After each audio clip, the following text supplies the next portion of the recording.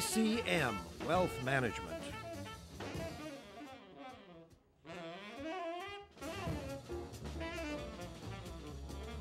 Vancouver lawyers Dumel and Boscovich.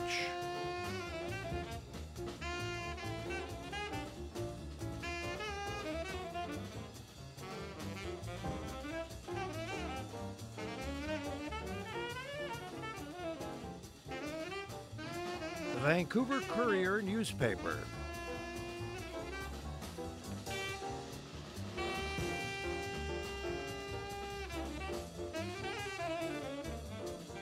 David and Mark Goodman.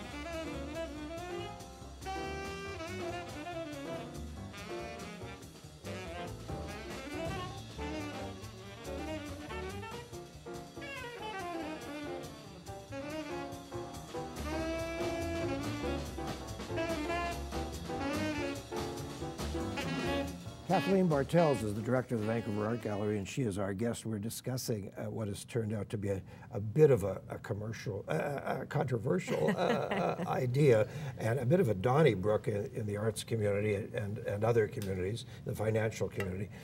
You want to move, it's not going to be cheap. Look, one of the things you've said, and the city has set aside this property Yes. For an arts center with possibly many activities. In the old bus station, Yes. Laurel Park. So one of the things that you've said on your website is only 3% of your collection, Yes. which I know you've expanded considerably since you've been there. Only 3% of your collection is shown. But in fairness, Kathleen, that's true of any gallery, is not? I mean, the National, the Tate, most people's collections are in the basement, aren't they? I wouldn't say that. I think so much of the expansion that you've seen in art museums in the last 10 years has really been about bringing those works out of the basement and showing them more. Yes. You can't ever show everything that you have, but I think what's wonderful and unique about Vancouver is known throughout the world because of its international artists and our artists that live and work here. Yes. That have great reputations, the Jeff Walls, the Stan Douglas, the Rodney Graham. People come to Vancouver, they want to see the work of those artists. Ken Lum. We're fortunate to have a big Ken Lum show right now. I have two questions about Yes. that. But that work isn't up all the time. Yes. So people come here and expect to see that work. They travel from Germany, from Paris, from other parts of North America and Canada to come and see that work, and we can't always have it up because visitors have an expectation they're going to see, temporary exhibitions, and so do people in our local community. They want to see the best historical work that we can show. What's the newest and latest trend in art? So we try to do all those things, but we're in a very confined facility. How long is the Ken Lum exhibit? It is up through the summer. Yeah. So Yeah. you have some time. I have a crude question. Why? Why would we, when we have limited space, why would we give anybody, including Ken Lum, a 6-month run? Well, why not 3 months? He's one of our most important artists, and it's critical that people here understand his practice. He hasn't had a major exhibition in Vancouver in over 20 years, but he has shown in all the great cities in Europe, but not here. So it's our responsibility to support and encourage the artists that are known throughout the world that live and work here. I have a list Yes. of artists that you show, and you've named them, that you show quite often. Jeff Wall, Scott McFarlane, Rebecca Belmer, Fred Herzog, Paul Wong, and so on, Ken Lum. And those are people, if anybody pays the slightest attention to art, we know the names, especially Jeff Wall, Ken Lum show up regularly, Paul Wong over the years. Yes. But I also have a list of people that have been, people have sort of fed to me. And these are artists who are shown all over the world, and they live and work in Vancouver, but they've never appeared at the Art Gallery. Oh, okay. Is there a fiduciary responsibility on the Art Gallery to show local artists as much as possible? The financial responsibility, you mean, a fiduciary? Yeah, is it written into the Constitution or the bylaws? No, not at all. But I think, again, we're a confined building, and we can't be all things to all people. I think we try to do the best that we can to reflect the art making in this community, whether it's in big group shows like We Vancouver, showing 45 artists and architects and designers, and community organizations in Vancouver. We've done a big exhibition called How Soon Is Now? Contemporary Art from Here, where we had 40-some artists throughout BC that we presented. So we do make a real attempt to try to be more inclusive, but at the same time, we can't show everybody at the art gallery. I Googled 3 names. Yes. You tell me, you must know these names. I'm Yes. sure you know your art much better than I do. Parviz Tenavoli, Austria, Italy, Germany, US, Korea, British Museum, MoMA. He's shown in all of it. What is his name? His name is Parviz Tenavoli. Yes. Bonifacio. He's at the Beaugé, he's at the Heffel here in Vancouver. Yes. He's exhibited in Cologne, Seattle, Calgary, Toronto, Yugoslavia. And Leslie Poole. Yeah. Over 100 Leslie. solo exhibits. Yes. You're showing Leslie? No, I know her work. I know his okay. work. Yeah. Okay. So these are just examples Yes. of people, that have been presented to me, and people say, well, why don't they show more Canadian artists? Why Vancouver? Because you said a few moments ago, people come from all over the world to see Vancouver Yes. artists. Okay? Yeah. Why don't we show more of them? I think we do our best. We show Okay. a majority of the art that we show is based on Vancouver in this place, from emerging artists to the most respected artists. And I think we do the best we can in our facility.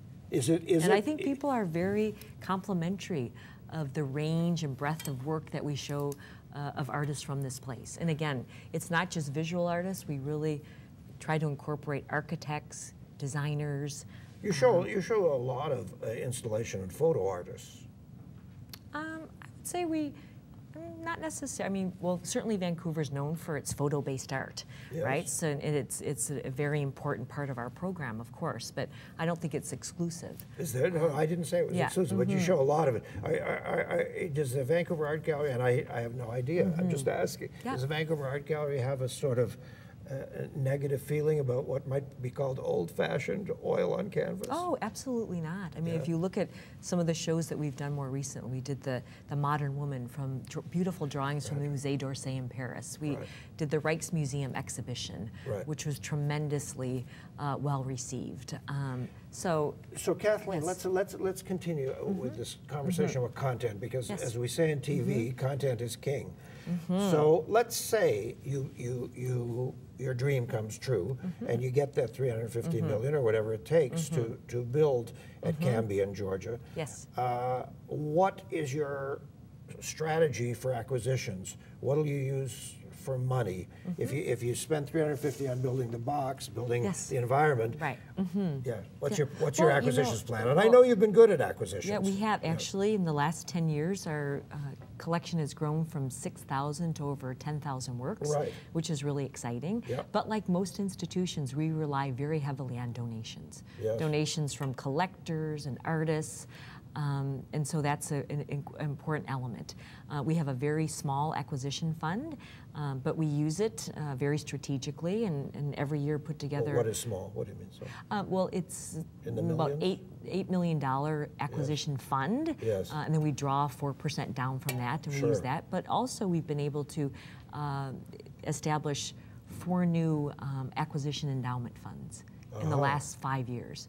So, a Michael Audane Emerging Artist Acquisition Fund, the Jean McMillan Southam Art Acquisition Fund, the Major Purchase Fund, Right. the Eliza Wynn Estate Fund. So we've been very strategic in encouraging people to establish funds for acquisition. And do you and your curators have a sort of eyeball on the kinds of things you hope will come on market? We're always looking. We're always looking at auctions. We're always meeting with artists. We very strategically work with collectors all over the country and in the United States. Yes. Working with them and what work they're buying that would relate to our collection. Would they be interested in gifting their collection? We've been very successful. Several years ago, we acquired a major collection of internationally photo-based work from Allison and Alan Schwartz. Claudia Beck and Andrew Gruff gave us a wonderful collection of photography several years ago. So we've been very strategic and successful on that front, but it's never ending. We always are pushing. In terms of acquisitions and in terms of your collection, which is stored in the basement, why not store it in Burnaby Why not store somewhere else? Yeah, well, first of all, climate control and security are critically important. Right. So you have to find a climate-controlled building that can accommodate. Okay. And a collection is something we work with on a regular basis. There's research, there's photography, there's conservation. So you have to have access on a regular basis. So I think that's challenging. To take a collection and put it somewhere out in another location, because we work with it on a regular basis, and right now we have a large permanent collection exhibition up. The last thing I'll throw at you about collections, because we're almost out of time, is these comments from, Bing Tom, the local architect. He says, look, you folks are sort of on an ego trip and you want to do a Bilbao, and and that was an obscure town in northern Spain, so people ran to see this Frank Gehry thing, which was an explosion of metal and so on. So it looked kind of fascinating. But his buddy, Bing Tom's buddy, Chris Wooten, who's really built the Culture for us, he's been almost searing in his comment, and he says, look, and he was the associate director of the gallery. Yes, he worked for me, yeah. He says the collection is mediocre. I think that's really unfortunate. Yes. When you look at the collection and you look at how we've built it over the years, and the collectors and artists that we've relied on, internationally known collectors, internationally known artists, I would disagree strongly with that comment. Okay, last question. Yes. What will you do, what will we do, what will the city do with the courthouse if in fact you move? Well, that's really the city's decision, along with the province, who owns the building and the land.